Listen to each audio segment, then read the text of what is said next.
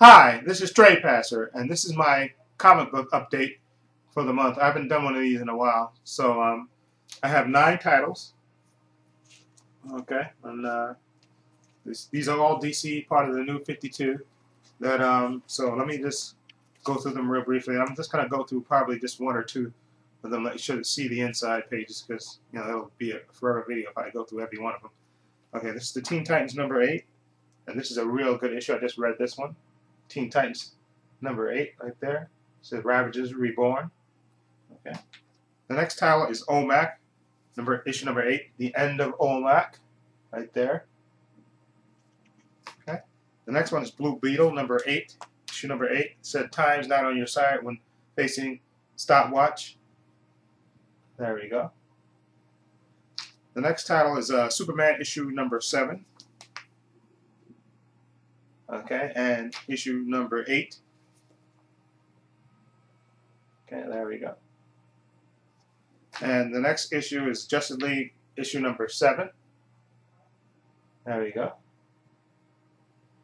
And it says at the bottom there, starting in this issue, Shazam. I don't know if you heard about they changed Captain Marvel's name to officially to Shazam now. And this is issue number 8. Okay, it says again, continuing in this issue, Shazam. And there we go. There. Then it has the Red Hood Outlaws right there. See that? And the world will pay the price. Vendetta from a madwoman, and the world will pay a price. And last but not least, the most interesting comic I think that I picked up, Batman issue number 8, Night Owls. And Night of the Owls begins. Okay, they're starting a story arc with the Night Owls that's going to span into all the Batman family-related comics. And I'm going to start with this comic. Let you see the inside of this, because this one is the first one I read. It's the most interesting. Okay, let's see.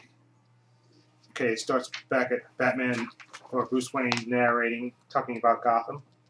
Okay, and it just shows you several rooftops and stuff. And then you see him having a conversation with Alfred. Right there. If you remember from my past updates, he's been battling this group called the Owls, who stretched back all the way to the early parts of Gotham City and stuff. Okay, and if you look here, you see that the Owls are attacking Wayne Manor right there. You can see that.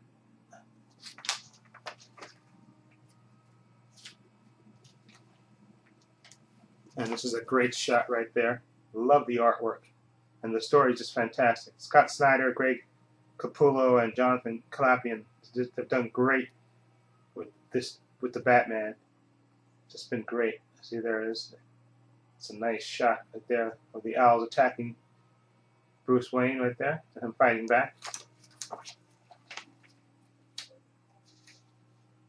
Again, more fighting and more Alfred in the Batcave communicating with Bruce while he's fighting off these Owl assassins.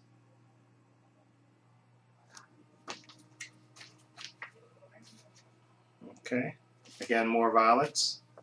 And like I said, this story is just fantastic. See that?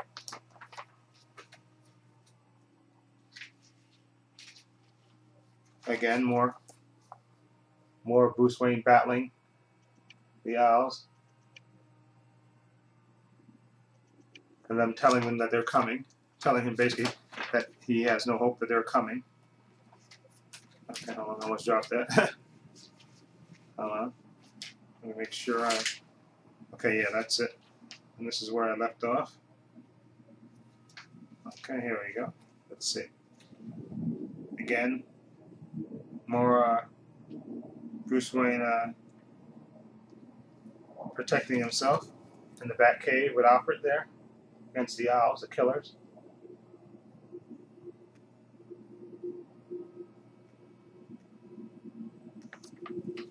Okay.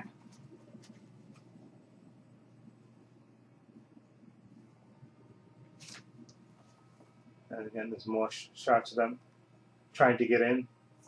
Batman and Bruce Wayne and Alfred locked themselves in the armory, and the owls are basically telling them that they're coming for them. It's just a matter of time before they get in, break into the armory and get to them. And they basically tell them to, you can't hide forever, to open up. Right there, and you see the door slowly starts to open. And then if you look on this page, it tells you that the Night Owls who will rule the darkness, and it tells you it's an epic event that begins in April and May, and it goes through several comic books, All-Star Westerns, the Batman #8, Batman #9, Batman the Dark Knight #9, Batman and Robin #9, Batwing #9, Batgirl #9, Red Hood and the Outlaws #9, Nightwing #8, Nightwing #9, Catwoman #9, and Birds of Prey #9. Just tell you that this owl storyline is gonna happen in all these comic books. And it's a great story, actually. And then you see, like I said, in this part right here, you see they're banging on the assassins are banging on the armory door, and it slowly opens. And then Batman is dressed in his armor, his bat armor, and he says, "Get the hell out of my house." It's a nice, beautiful shot. Just want you to see that. Alright. He's dressed in his bat armor right there, saying, "Get the hell out of my house," to the stunned assassins. And then it says, the next issue, the war for Gotham begins. Okay, so that's where that ends. But basically, they do have more stories, more different, it's different art from a different artist, but more continuation of the story. And right there, and then basically, Alfred is deciphering one of these codes that I guess that he got from one of the people that Bruce Wayne killed, and it has a list of all the big rulers and high important people in Gotham that the Owls are coming after, and that's what basically this is. This page here is the Owls coming after all the important people in Gotham, like the mayor, Gotham City deputy, city controller, the Supreme Court justice, head of city planning commission, Gotham Commission of Cultural Affairs, and it basically he's, they said the Court of Owls have sentenced them to death, sentenced them to die, exactly,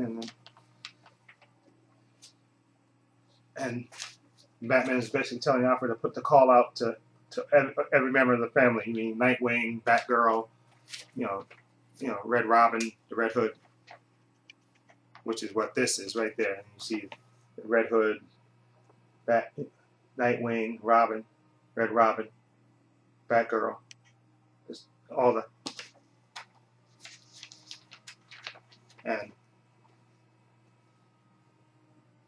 and then basically they show you Batman getting ready to square off against the assassins there. And that says the call. And basically, like I said, in the next issues of those various comic books, they're going to have the Owls, I guess, fighting the Bat family. And this has been actually a great story. This run, I definitely recommend this run of the Batman. This is issue #8, and definitely get all the previous issues. It's been a really great storyline happening throughout. Okay, so I'm going to end it there and just show you the titles that I picked up again. Of course, Batman issue #8, the Red Hood Outlaws, which is another good comic book.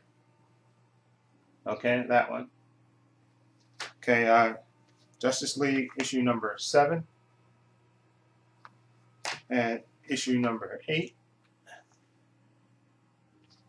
and Superman issue #7 and issue #8. Okay, and Blue Beetle issue #8, another good comic, and OMAC, which I absolutely love the style of art in this story. It's sort of like old school Jack Kirby, and Teen Titans #8, which is another cool comic book, a really good reboot of the Teen Titans.